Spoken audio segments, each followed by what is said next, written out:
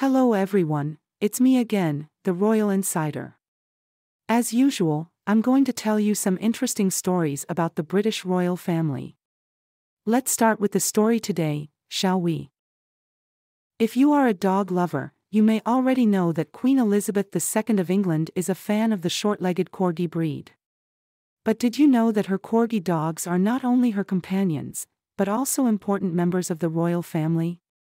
In this video, we will tell you about the interesting and adorable stories of the Queen's Corgi pack, as well as the special traditions that she has for them on holidays.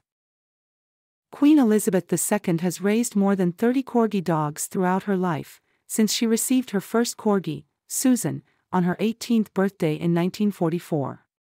Susan accompanied the Queen on her honeymoon with Prince Philip in 1947, and then gave birth to a long line of Corgis and Dorgies, which the Queen has owned throughout her life.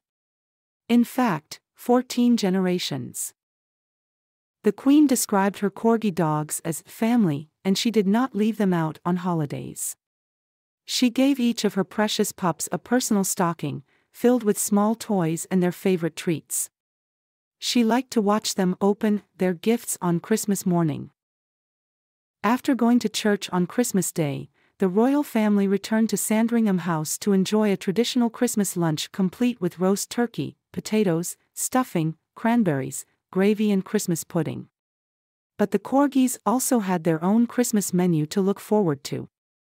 The Corgis enjoyed a special festive feast of their own.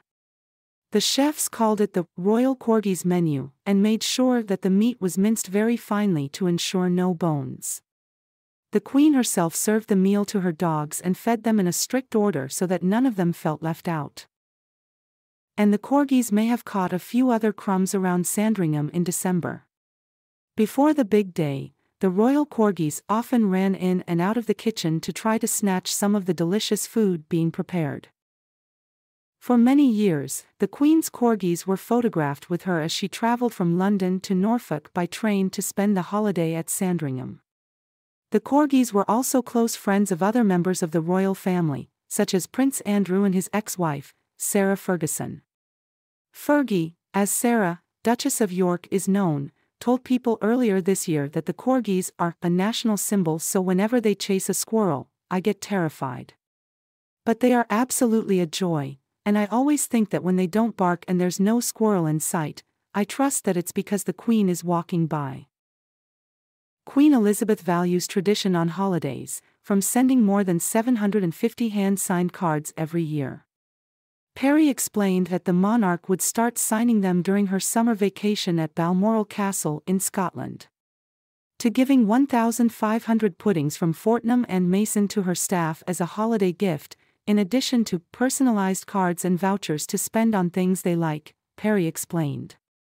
And like many families, Christmas is associated with certain movies.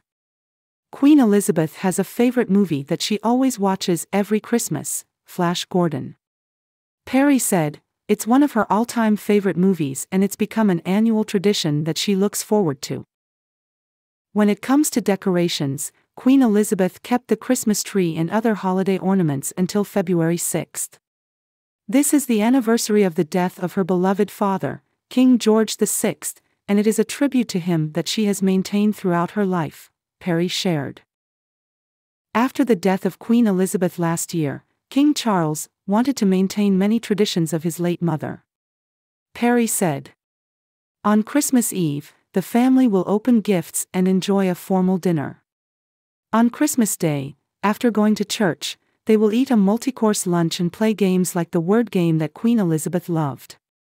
Seeing the whole family happy, laughing together is her greatest joy." In recent years, the Queen decided not to raise any more dogs, because she did not want to abandon her confidants when she was no longer here. She parted with her last Corgis in 2018, when Willow and Whisper died. Currently, she only has 2 Corgi mixed dogs, Candy and Vulcan.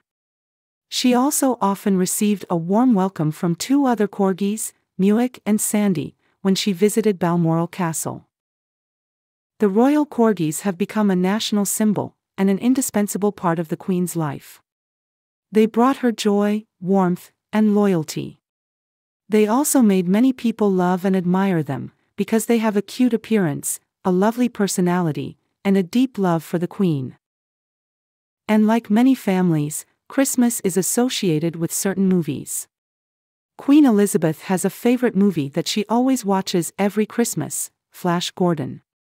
Perry said, "It's one of her all-time favorite movies and it's become an annual tradition that she looks forward to." So, you have learned more about the Queen's corgis, as well as the ways she cares for and loves them. The corgis are not only companions, but also witnesses to the historical events of England and the world. They are also the ones who bring joy and warmth to the Queen and the royal family. We hope you enjoyed this content and please share with us your thoughts on the Queen's adorable dogs. Hugo Sagel is a 9-year-old boy living in Bern, Switzerland. He has a great passion for the British royal family, especially the Duchess of Edinburgh, Sophie. He always dreams of meeting and talking to her, but he also knows that it is unlikely to happen, because he suffers from a rare disease called Sanfilippo syndrome, a genetic disorder that causes neurological degeneration and reduces life expectancy. One day, he receives a surprising letter from the British Embassy in Bern. In the letter, he is invited to attend a special ceremony at Station X, where the Duchess of Edinburgh will be present to visit and meet people with disabilities. He can't believe his eyes when he reads the letter. This is probably the only chance in his life to fulfill his dream. He quickly tells his parents the good news and prepares for the next day. He chooses a smart outfit, brings a small gift of a green wool scarf that he knitted himself for the Duchess, and doesn't forget to bring his camera to capture the memorable moment. The next morning, he and his parents go to Station X. He feels nervous and excited when he sees a lot of people there, including other people with disabilities like him. He is taken to a separate area where he will meet the Duchess of Edinburgh. He can't believe his eyes when he sees the Duchess appear in front of him. She looks elegant and cheerful in a classic black shirt combined with a stylish cream skirt. She smiles and talks to him in a friendly and warm way. She asks him about his hobbies, dreams, and health condition. He answers sincerely and enthusiastically. He also tells her about his love for the British royal family, and gives her the gift of the green wool scarf. She thanks him and wears the scarf around her neck. She says she likes his gift very much, and she also has a gift for him.